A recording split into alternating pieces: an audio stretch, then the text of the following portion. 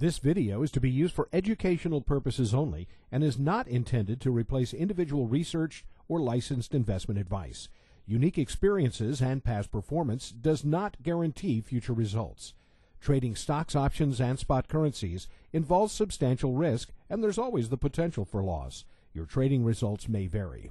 No representations are being made that any software or training will guarantee profits or not result in losses from trading. This is the Premier Trade Market Wrap with Ivan Caesar. Good afternoon, everybody. Welcome to the Premier Trade Market Wrap for June 6th, 2007. My name is Ivan Caesar, and this is the news. The productivity of American workers slowed sharply in the first 3 months of this year, but wage pressures eased as well, providing evidence that inflation is being restrained. The Labor Department reported that the amount of output per hour of work for non-farm businesses rose at an annual rate of 1% in the January-March quarter. That was the slowest advance since the third quarter of last year.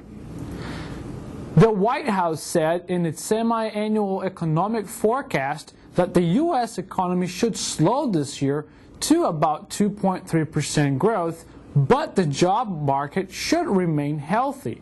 According to the combined forecast of the Council of Economic Advisors, the Treasury Department, and the Office of Management and Budget, inflation should spike higher to 3.2% on increased energy costs, but core inflation should stay at more moderate levels. The European Central Bank raised its benchmark rate by a quarter percentage point to 4%, its highest level in nearly 6 years, as the economy of the region that shares the euro currency grows at a healthy pace. ECB President Jean-Claude Trichet said at a news conference that monetary policy is still on the accommodative side.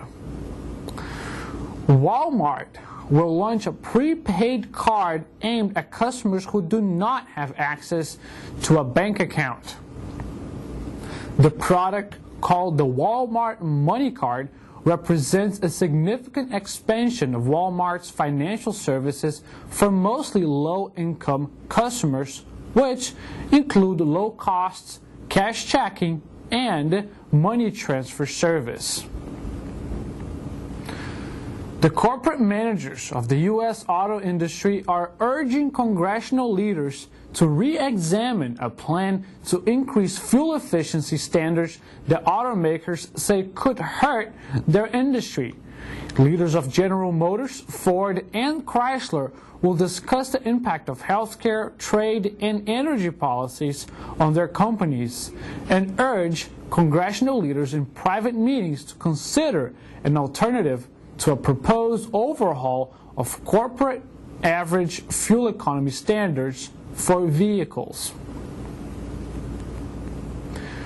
Hedge funds SAC Capital and Jana Partners have taken an 8.4% stake in TD Ameritrade and have told a discount broker to pursue a merger with one of its rivals. The company also said that it has expressed interest in the past in growth through mergers or acquisitions, but at the right time and if it can find the right strategic fit. Wild Oats Markets said that federal regulators will file a lawsuit to prevent its acquisition by competitor Whole Foods Market. Greg Mays, Wild Oats chairman and chief executive, said his company and Whole Foods will challenge any lawsuit that is filed because they believe the union of the two grocers will benefit the marketplace.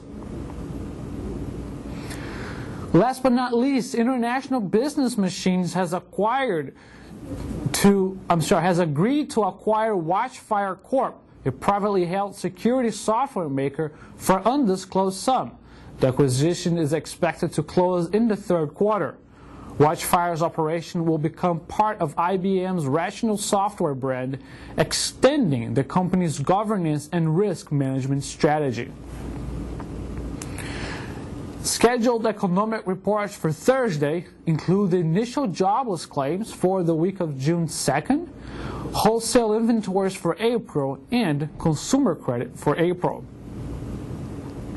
Scheduled earnings reports for Thursday include the National Semiconductor, Hooker Furniture, Nobility Homes, Smithfield Foods, Analogic Corp., and Neiman Marcus Group. This has been the Premier Trade Market Wrap for June 6, 2007.